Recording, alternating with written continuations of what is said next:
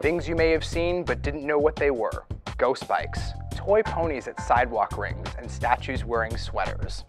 Portland shrines.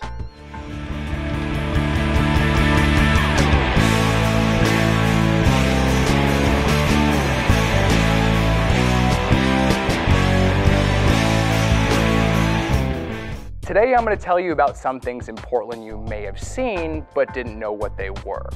Let's start with ghost bikes. Every once in a while you will see a bike painted white, chained to a post with a collection of flowers and other gifts decorated around it, like a shrine. These are markers that indicate a bicyclist was fatally struck by a car nearby. Makes you think. Now, not all shrines are gloom. People have been playfully tethering their plastic pony toys to the turn-of-the-century horse rings that still reside in the sidewalks, usually in residential neighborhoods. Is this street art? Is it city pride gone gonzo at the risk of creating trip hazards?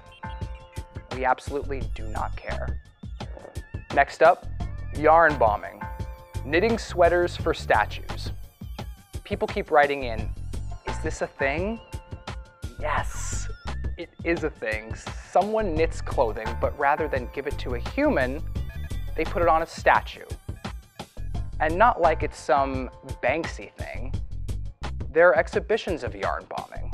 The Oregonian in November 2013 wrote of the yarn bombing festival taking place in Pioneer Square.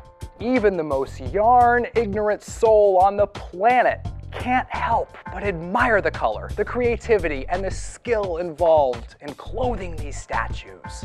Other media sources referred to it as graffiti, like it's hip or anarchy. Guerrilla culture jamming, old network takedown revival. We don't care what you call it, just bring out next fall's fashions. This is Shy Guy signing off.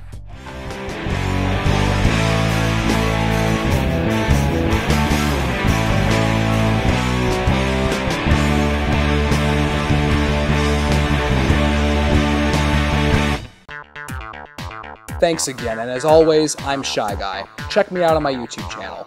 If you like me there, love me everywhere. Like, love, subscribe, and share the good wardrobe word. Ladies and gentlemen, as always, thank you so much again. Welcome to Portland, and until next time, Shy Guy out.